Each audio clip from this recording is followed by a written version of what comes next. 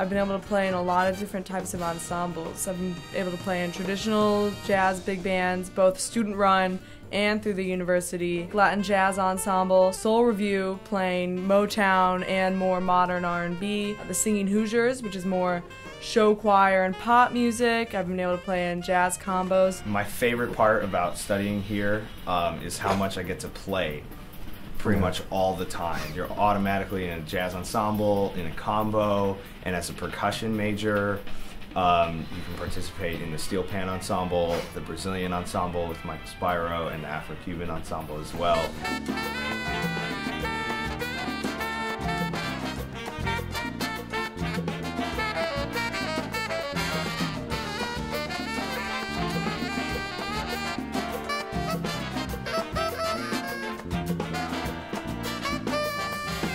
You get a chance a lot of times to play with the faculty, which gives you another chance just to really take everything that you've learned in the classroom, take everything that they've taught you, when it comes to professionalism and how to apply it in the real world. The thing that's most impressive to me is the blend of a high expectation and a very demanding standard, but at the same time it's a really positive environment.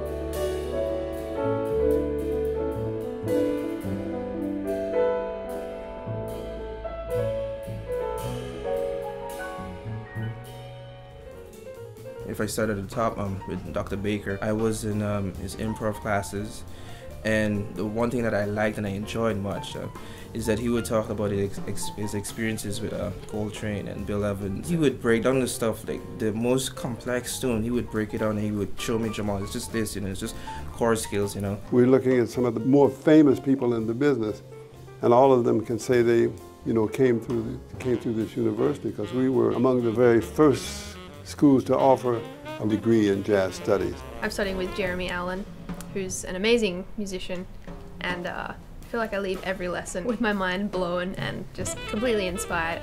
Literally, if I think about my week, it's hard to go through a day and not hit an instructor, which is pretty amazing. Through big band, through lessons, through combo coachings, they come out and support gigs oftentimes, or I will go and catch them at the gigs, and just that interaction to me was priceless.